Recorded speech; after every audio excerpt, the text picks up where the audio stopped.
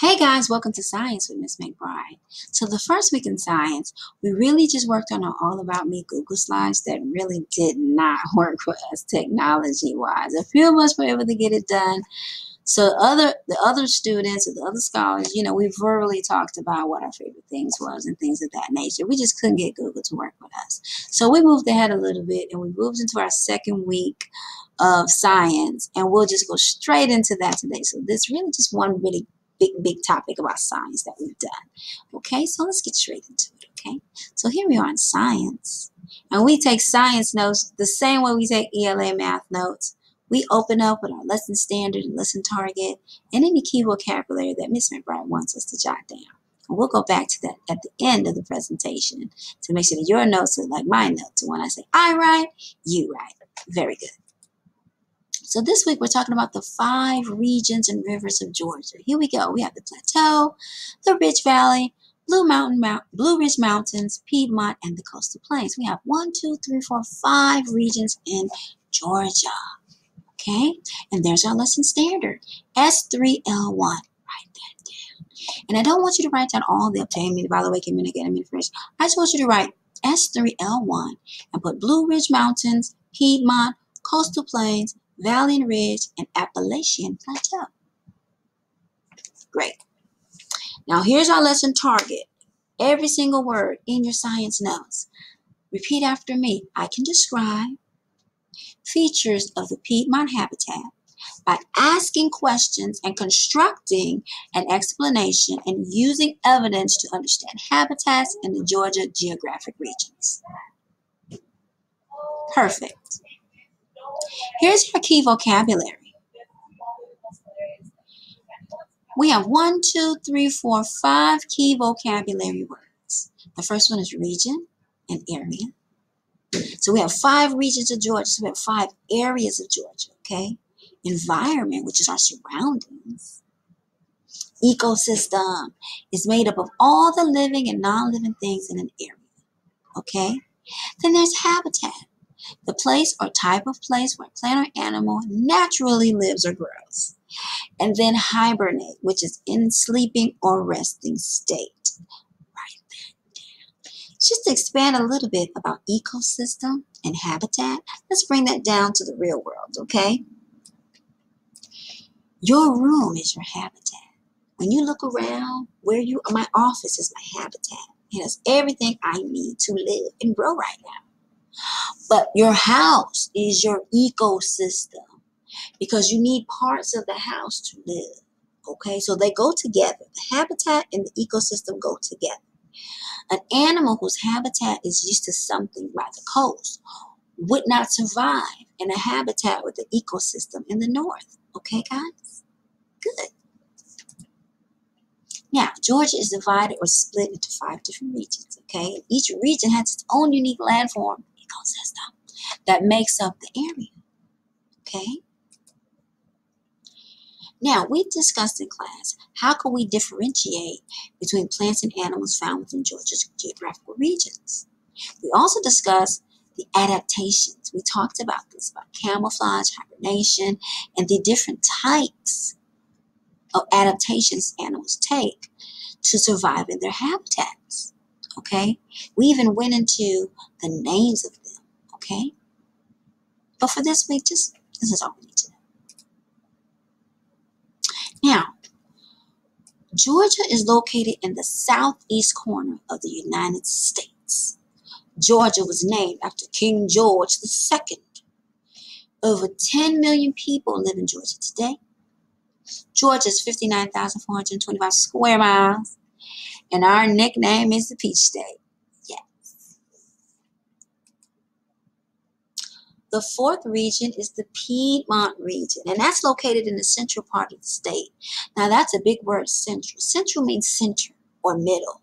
So when you hear central, we're talking about the middle. We're talking about the center. So when we get back to class and I say, hey, come to the central part of the room, I mean, come to the center, okay? And that's where the Piedmont is located. And that makes up about 30% of the state land. Let's look at our map over here. Am I pointing right?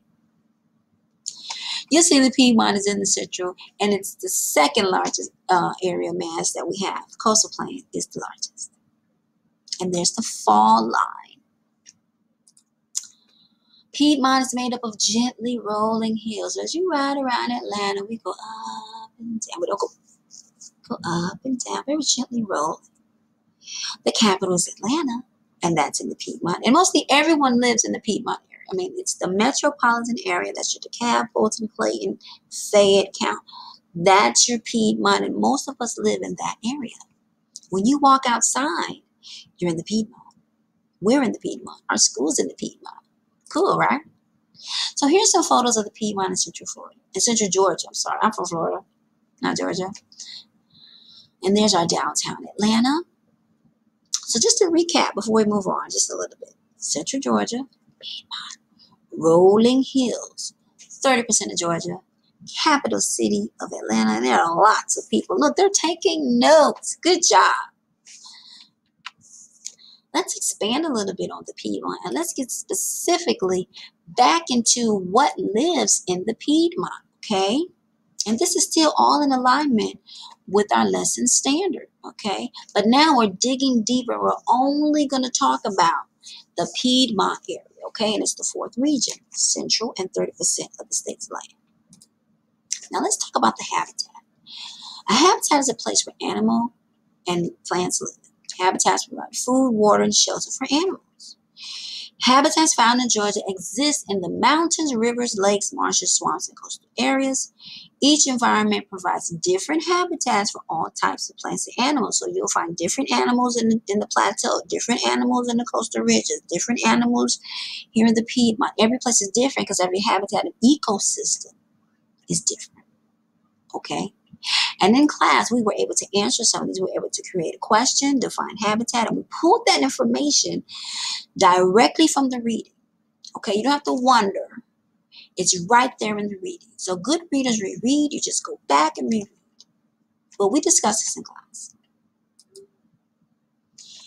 There are some plants and animals in the Piedmont region, all accustomed to the different ecosystems. Take a moment to read that.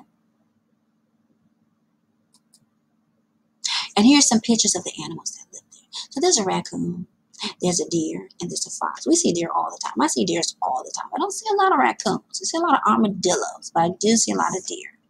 And as a gardener, I don't want to see them because they come and they eat the food. And here's some more animals and birds. Very beautiful, very beautiful. I've seen some squirrel. Everybody's seen a squirrel.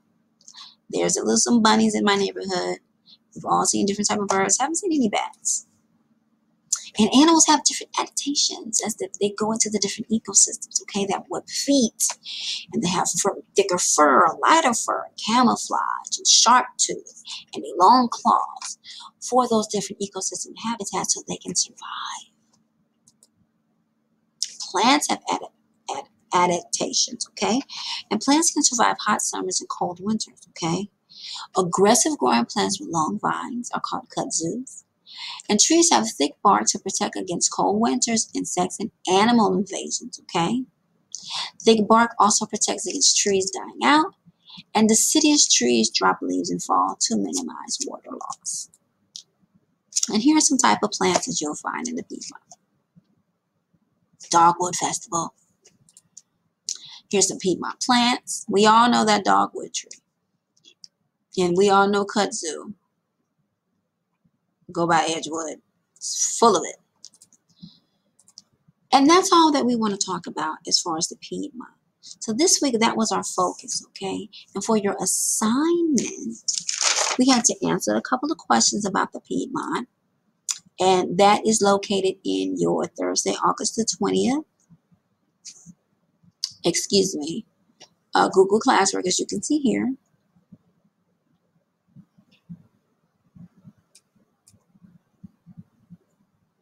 And these are the questions that you have to answer based on the reading, okay?